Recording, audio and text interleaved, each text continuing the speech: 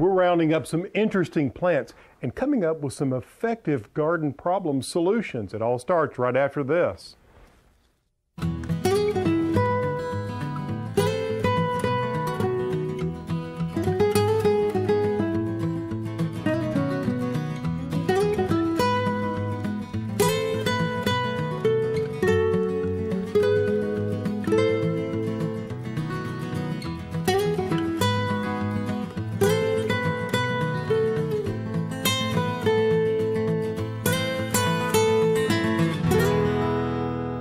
Hi, I'm Alan Smith. Welcome to the show. You know, I just love spring. For a gardener, well, it doesn't get much better than that. So many things coming up, and the garden centers, well, they're packed with beautiful plants, like this gorgeous begonia I just bought. Not sure where I'm going to put it. Probably place it out on the porch somewhere. In today's show, we're going to visit an outstanding nursery where you're going to see some really interesting new plants. You'll find them both beautiful and drought tolerant. They're in a nursery in California. Now, one chore I know all of us put off is weeding. I look for every way I can to choke weeds out of the garden, from raised beds to mulch. I've even started using this filter fabric that helps keep weeds down. And in today's show, we'll learn about a way to create a barrier around your small trees. Now, during this show, we'll also visit an English-inspired garden and get an Italian-inspired dish. We'll also head to a trade show that's full of green ideas for the home, including one that I'm going to try at the Garden Home Retreat that says it will keep mold from growing behind my walls. Now, that's important for a healthy home. Now, if you're interested in interesting plants, beautiful gardens, and practical tips, you're at the right place. We've got a lot coming up. For plant nerds like me, visiting a really great garden center or a nursery is an exciting treat because you get to talk with plantsmen about trends, new introductions, and get up close and personal with the blooms and foliage that you no doubt want to bring back to your own garden. I've had the opportunity to visit garden centers like this, from New England to Texas and even California. That's where we find ourselves today, at Euro-American Propagators of the Proven Winter family of plants near San Diego. Bertie Leonard Fountain showed us around and told us about some of the drought-tolerant varieties that are turning heads.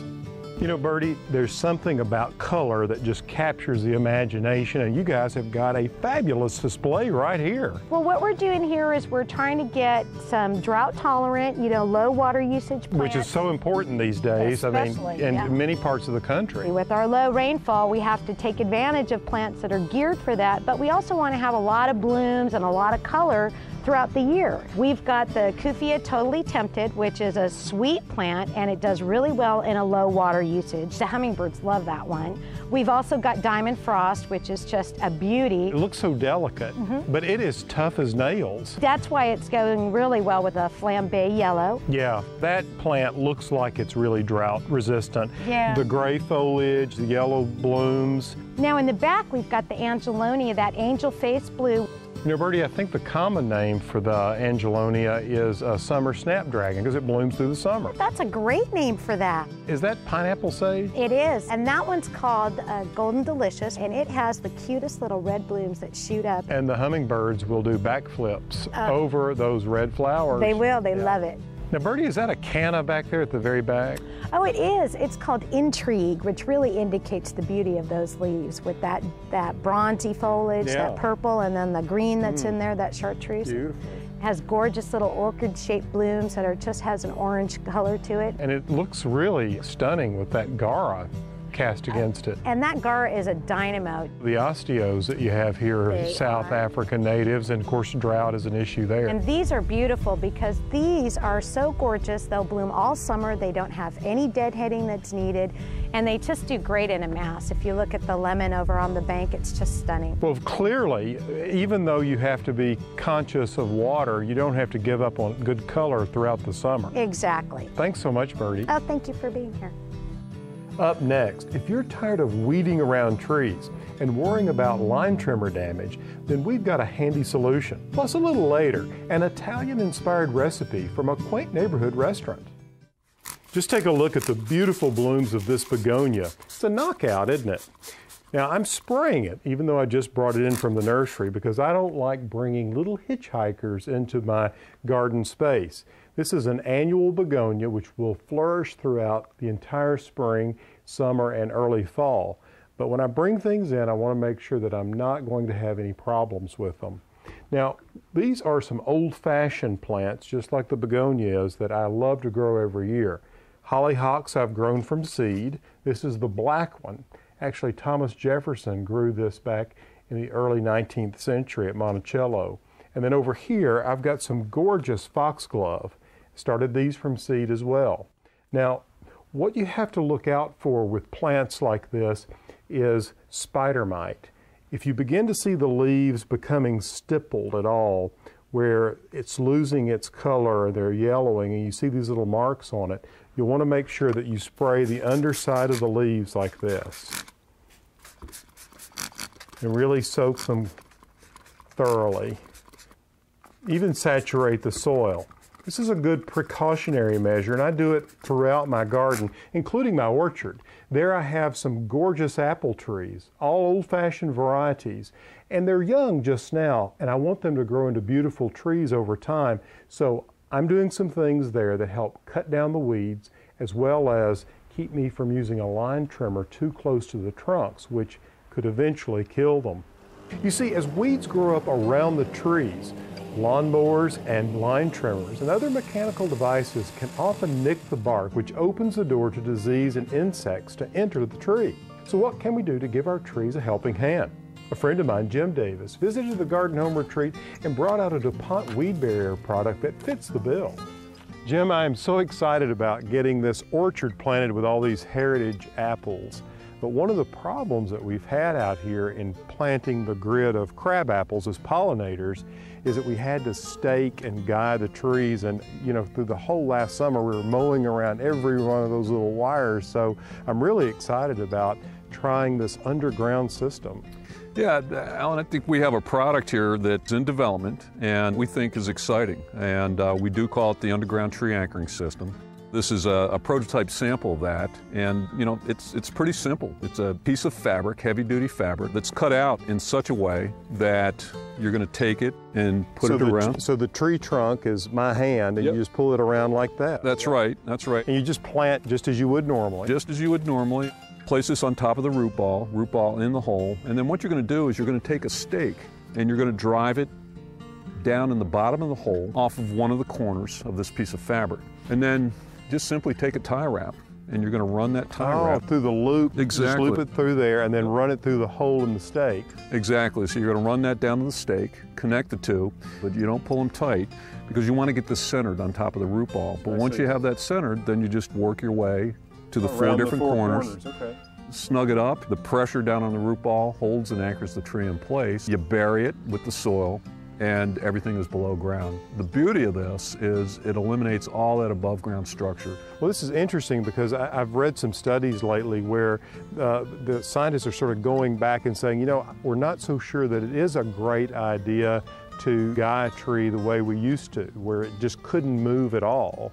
So by having a little bit of movement there, the tree has an opportunity to be actually more vigorous and better stabilized. That's absolutely right. So multiple benefits from a below ground tree anchoring system, and we're pretty excited about what the potential is and what this represents. Well, I am too. I can't wait to get it in place out here.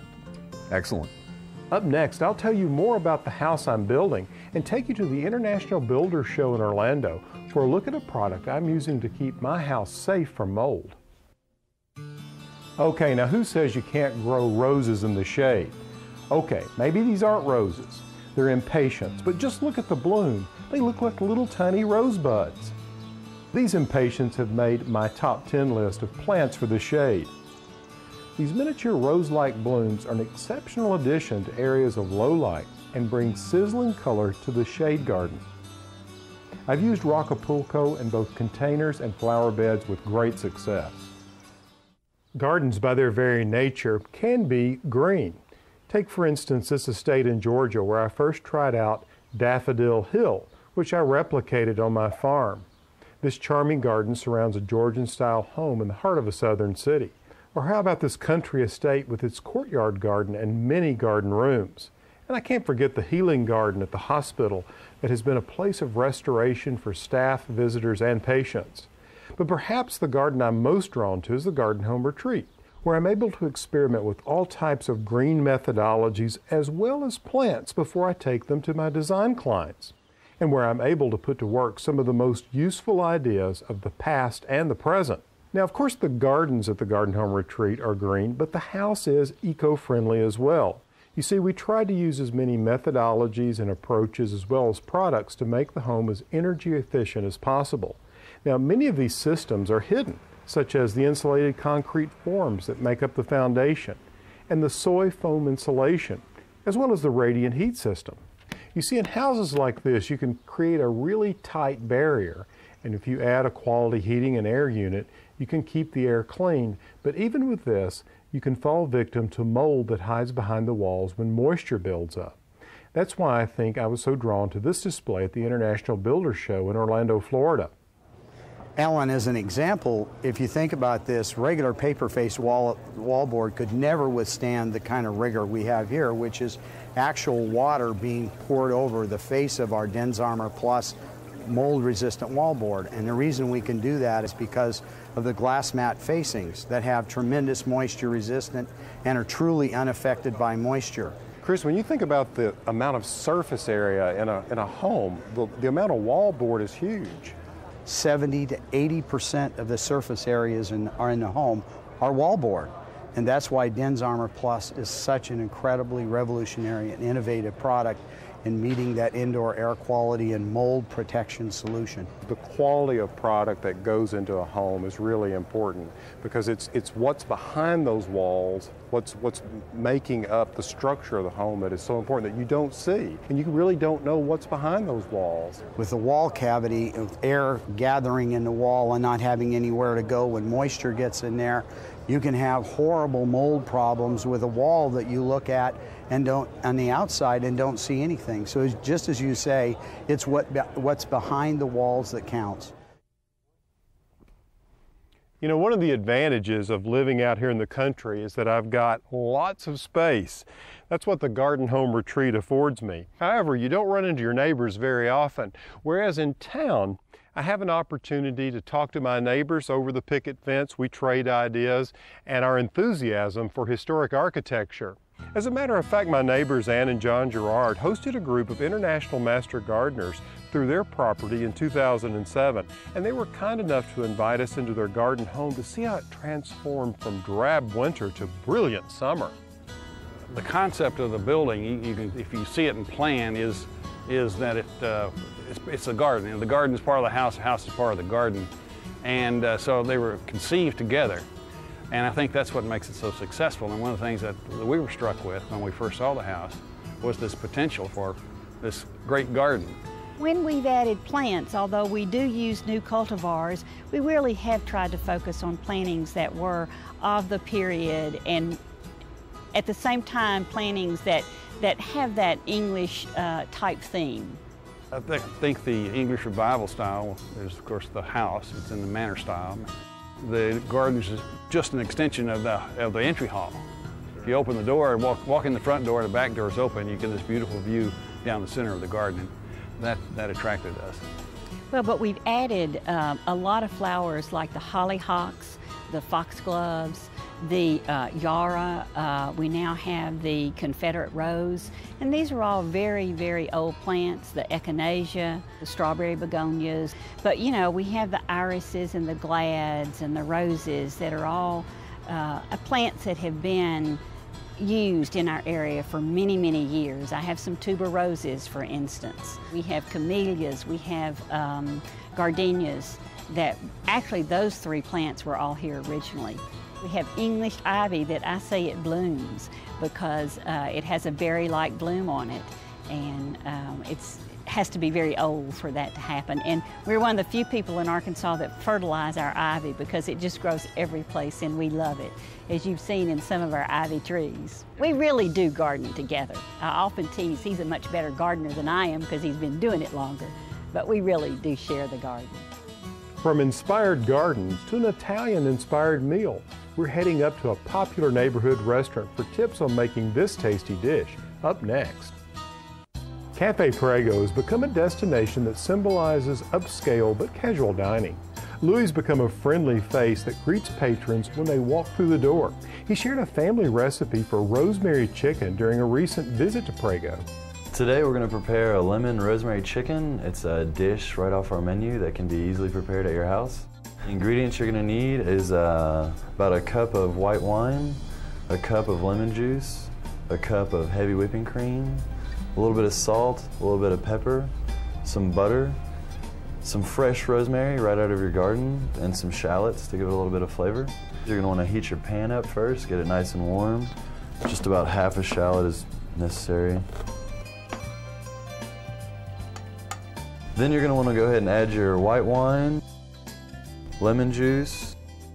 Then you're going to want to add your whipping cream.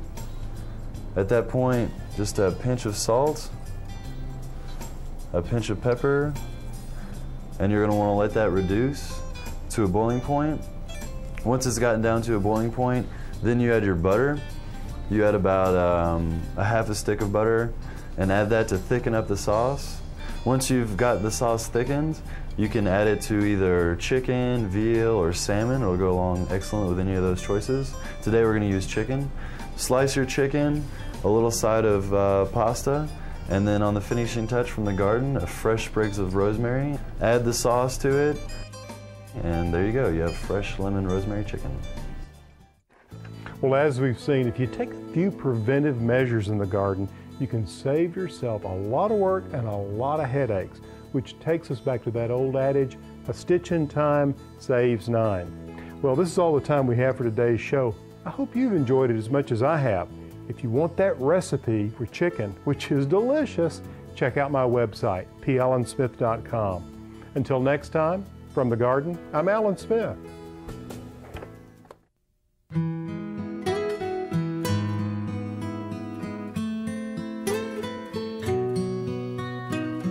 In this garden I dream of a bed of flowers.